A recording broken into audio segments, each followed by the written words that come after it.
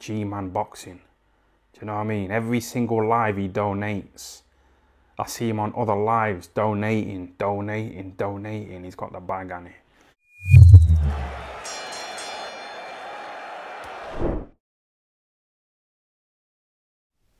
The Big Bang, Zhilei Zhang, defeats Joyce in the 6th round. The fight was stopped on the instructions of the doctor. Joyce's eye was very badly swollen.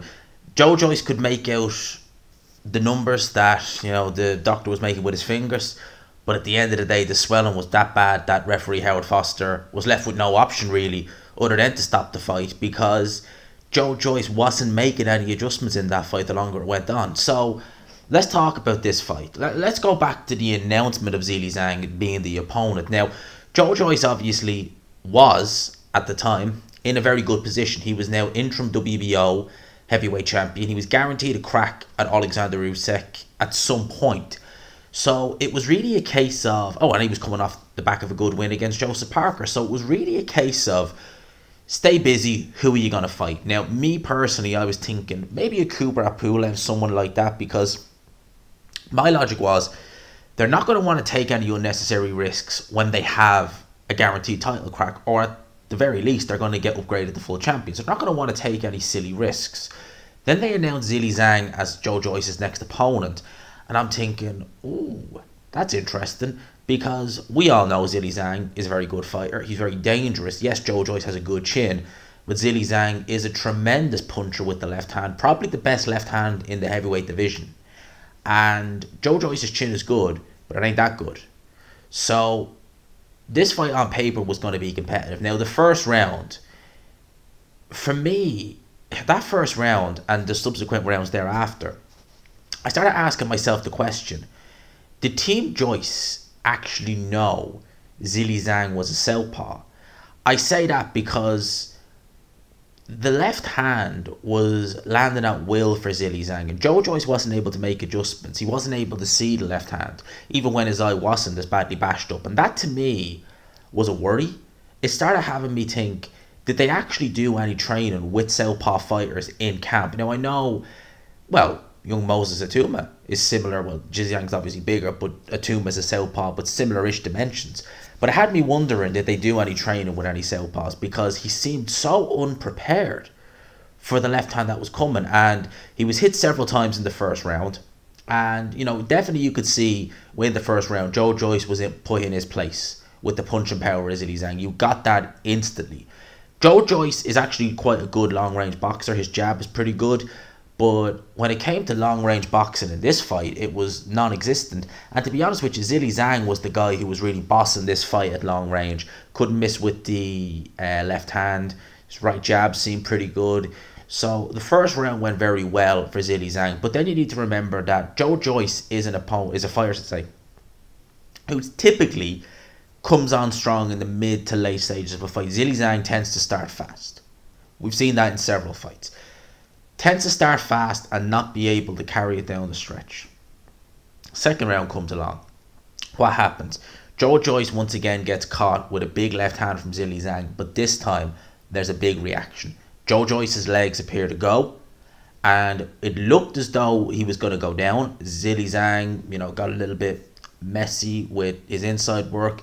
Joyce ended up coming through the second round, surviving very well. Survived it very well. For someone who's known to have a granite chin and not used to getting hurt, he certainly had good enough survival instincts in that second round. But then his nose started bleeding, looked like it was broken. So another bad round. At that point, the eye starts to swell. You kind of get the impression, oh, there's going to be a bit of a problem. Third round. Slightly better round for Joyce in a sense that he started upping the volume. Started getting up close to Zhilei Zhang, realising he needs to be up close. But Zhilei Zhang again seemed comfy, seemed to be okay with the pace, and was landing his shots on Joyce. Again, the left hand landing almost at will. And the punches Joyce were throwing, Zhilei Zhang was blocking a lot of them, and the ones that were getting through, they didn't really seem to have that much of an effect on Zhilei Zhang. He seemed fine to take them. Whereas Joyce, you got the impression he was trying his best to avoid getting hit with the right hand or the left hand, but he just couldn't get out of the way. It was just like he was just oblivious to what was coming back at him. And that was kind of how it went. He did have a better fifth round, Joyce, But at the end of the 5th round was when the doctor came, had a look at Joe Joyce, and you kind of knew because the eye was getting worse and worse and worse. His face looked mashed up by the end of this fight. And you just kind of thought the end is nigh. Unless Joe Joyce can pull something out of the bag, the end is nigh. The end is nigh. And then obviously in the 6th round, he still kept getting tagged with left hands from Zhilei Zhang. Referee asked the doctor over it again. This time the doctor said to Howard Foster, I should say, whispered in his ear. Howard Foster waved it off. No complaints from Joe Joyce as well. I think Joe Joyce knew the writing was on the wall. And, you know, some people are going to make the argument that he come in too light because he came in the 250s. Very rare you see Joe Joyce come in that light. Hard to say, really. I think at the end of the day, maybe he was just underprepared. You know, Zhilei Zhang is a very underrated fighter, and I think he's been underestimated by, well, myself definitely, and other fans, because he never looks amazing, but it's effective. It's a bit like Joe Joyce in a way. Joe Joyce never looks amazing, but it's effective, and it's the same with Zhilei Zhang. You know, Zhilei Zhang going into the Hrgovic fight, I was never that really impressed with him. I knew he could punch. Oh, I knew that.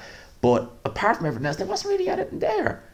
But he done brilliantly against Filip Hrgovic. He's just beaten Joe Joyce. The guy is only 2 weeks away from hitting 40.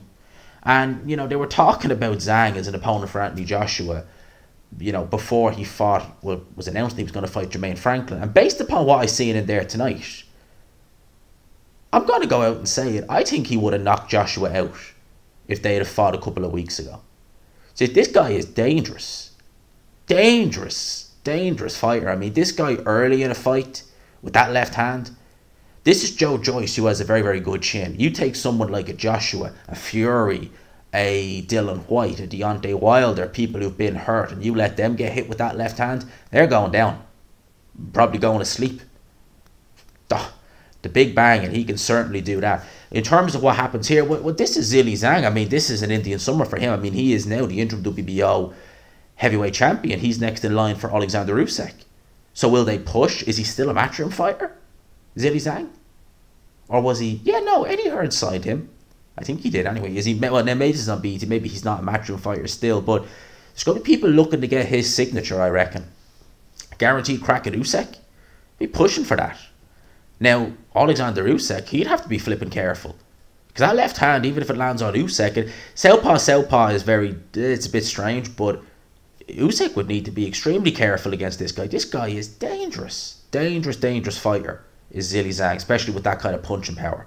It just goes to show how much, because he messed up Joe Joyce's face and he hurt him bad. So, Zhilei Zhang's opened up some doors there. There was talk, obviously, Dylan White was ringside. I actually have a thumbnail ready, no point using it now, of Dylan White versus Joe Joyce in the summer, assuming he gets through this fight. Well, he obviously didn't. Will they try and do Zhilei Zhang versus Dylan White in the summer? I mean, if they did, I'd be picking Zhilei Zhang every day of the week against Dylan White. I think he'd splatter Dylan White all over the canvas. I really would. I think Dylan White's chin is shaky enough. But you put him in there with someone like Zhilei Zhang who can really punch, he's finished. He's done. He's not getting through the first half of that fight. He's goosed. Seriously. Zhilei Zhang, very underrated fighter. Very underrated. Would I pick him against the top guys at heavyweight? No, but with that power, he's always got an advantage. He's always got an equalizer, I should say. Really didn't expect Joe Joyce to lose this fight. Very good fight. It was a very good scrap, but I guess with Joe Joyce, brute force and ignorance can only get you so far. And this is a damaging fight. Like, I wonder now what will become of Joe Joyce after this fight, because that fight was damaging. I wonder if his chin would have taken a few knocks in terms of the punch resistance department. And if he loses punch resistance, he's screwed, because that's really the one thing that he has on his side. You know, if that goes, you know, you may as well pack it in, you know. So that's my thoughts on this. Let me know your thoughts in the comment section below. Be very interested to know your thoughts. Very good fight. It was a fight that I wasn't expecting an upset in, but I didn't rule it out. And here we are. Heavyweight boxing delivers again. People say heavyweight boxing is... You tell me that fight wasn't good. It was a good fight. Heavyweight boxing is perfectly fine. I have no fear of that. I'll leave it there, people. Hit the like button if you can. Thanks to the Hip Company for sponsoring. Hit subscribe. It literally takes... Yeah, you could have subscribed by now. There you go, 2 seconds. It takes 2 seconds. You get 2 seconds. Click on that subscribe. Hit the old notification bell. Leave a cheeky old like while you're there. And I'll talk to you. Peace.